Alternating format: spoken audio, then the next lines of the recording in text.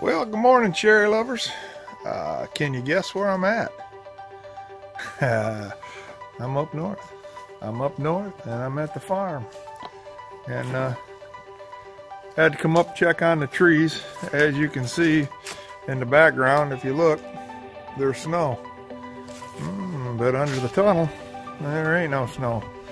I had to come up here because downstate we didn't get any snow. Well, they claimed we were going to get snow up here, and they were going to get it quite a bit.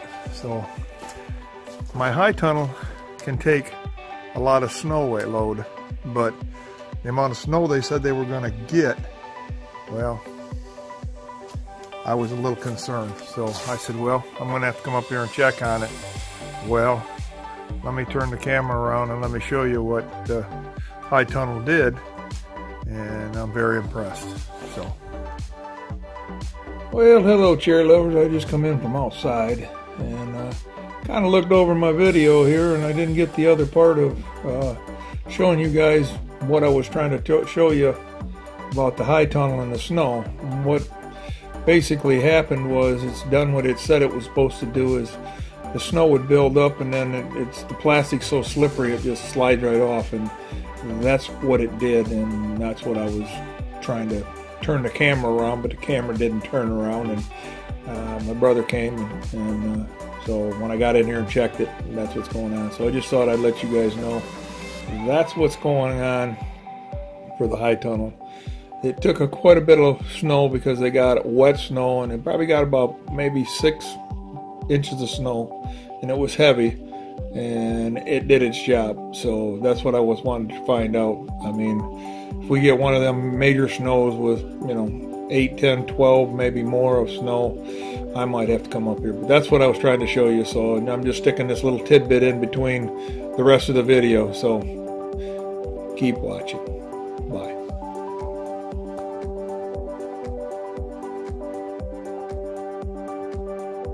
Okay, folks, here we go. Let's go over here and check out some of the newer trees that I planted.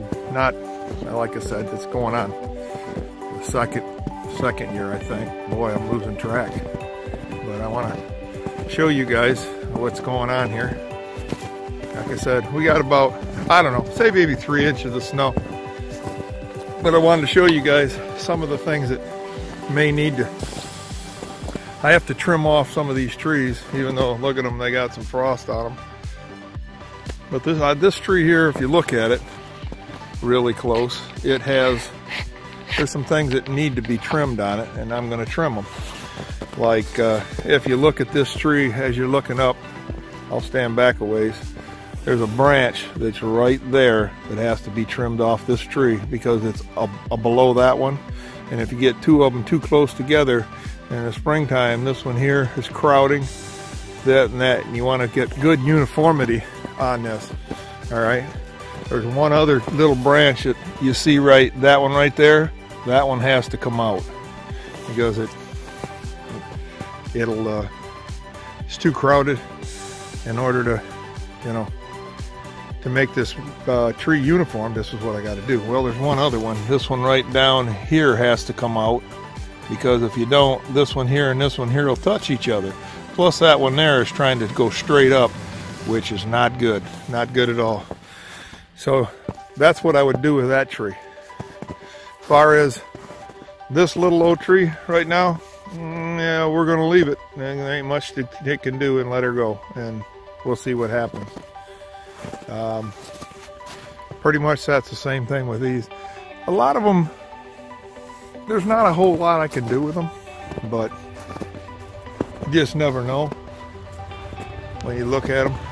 Like this one here, I see the uniformity is good except for that bottom one right there. I don't see a 40 to 60 degree angle. So either I'm gonna this year gonna tie it back and pull it down and maybe I can get it, or that one might have to come off. It depends on what I decide. I'm not sure. This one here, from the looks of it, that one right there has got to come out, and probably the central leader down to there has to come out, and that's what I'll do with that one. like I said, it's just I'm trying to show you things that's got to happen with these trees when, you know, this one here on this tree, clear down to here, I'm going to cut it, the central leader. I'm going to cut that off because it's as it grows, you're going to have a problem there. So you always got to try to look for the problems down the road that you're going to have. And this one here looks pretty good. We're going to hang with it and see what happens. So I might trim these back because this is my central leader, because that's the way a lot of my trees have central leaders, and trim the other one back so that this one here goes up and it's the central leader. The other two are fighting it, so I'll have to trim them back. This one here, of course, the fence is going to be moved. Probably going to cut this one back to about here, all that stalk, because this one here is looking like it's going to be my central leader. I might keep it and just trim it, depends, might trim it here and give me a central leader for the other one. That's what it looks like. That one there, we're going to leave. I'm going to try and get it to maybe that bottom run be clipped off, I'm not sure. But this one here looks really good. I'm just going to have to train it back with clothespins and rope. I got a dead piece that's hanging down. It's alive. That's got to be trimmed out. Maybe a few small branches there, but that's about it. Then this one here, we're just going to let her go for another year to see what happens. This one here, I'm going to try and pull this one back out of the way of the one going this way, and we'll see what happens.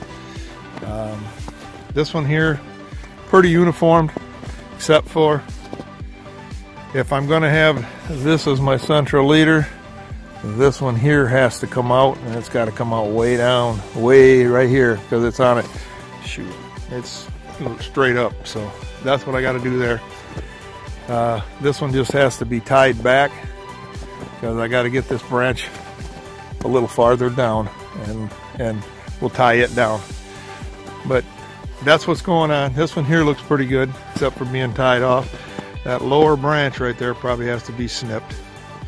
So, of course, if you look at this one, if you give an idea what needs to be done on this one, this is going to be my central leader. You can see it going up. So this thing right here, right to here, has to be cut. Just small things. Like I said, my other ones, the older trees have already been trained, but these are what's got to happen, and that's what I plan on doing up here. Won't be till last of February, 1st of March, and but other than that, that's what's going on. Yeah, my sidekick come today. And my brother. But then you get to see out there what's happening. That's what's going to happen in the springtime.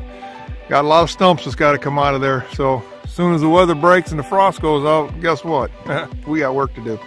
So, all right, folks. Well, I'm going to let you go, and I'm going to try and see if I can get any more content today, and to show you what's going on up here on the farm. On the farm, I should say. Bye now.